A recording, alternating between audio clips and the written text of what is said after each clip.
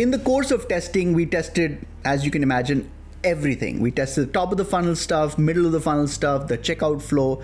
And what we realized was that in all of our testing, the testing on the product page seemed to have the biggest impact on conversion rates.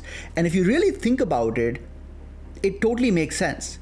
So the product page is where the user is essentially telling us that, look, you have my attention. I've seen all the products that you have on your website, but this product right here, the one that I'm on right now, is the one I'm most interested in. Therefore, for me as a marketer, my job is cut out on the product page. I need to put together a convincing argument for why this product is the best in the world, and I have to present it to the reader in a way that is believable. And if I do, then the user is going to buy. So the product page is where the crucial buy or no buy decision is taking place.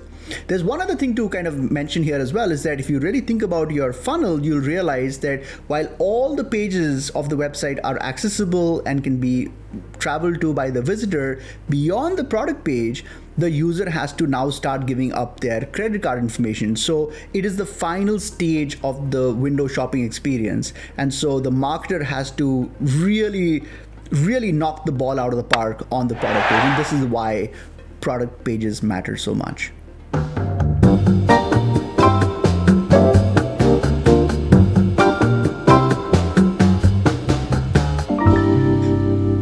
So when we came to the realization that product pages matter a lot, we did it through testing, but we still weren't sure about what elements of the product page were actually having the biggest impact on conversion rates.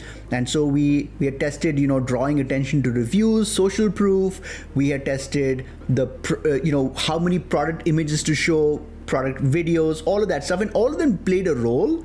But we also tested product descriptions, and here we found massive correlations with test outcomes. And that's when we came to the conclusion that not only does the product page matter the most, within the product page, it's a product description that seems to be having the biggest correlating factor to conversion rates. And so when we got into product descriptions, we realized that most descriptions were very short and to the point, and they were really talking about features and benefits. And so we started experimenting with different types of communicating the details about the product, and that's kind of how we stumbled on product stories. And a product story is a beautiful and very powerful idea, and what it simply means is that it is a special type of story that has been created so that the visitor falls in love with your invention and buys it. And the purpose of the product story is to improve conversion rates. And so what we concluded through this entire testing process was the product description is the biggest determining factor for purchase intent. And so we do all of our testing within the product description.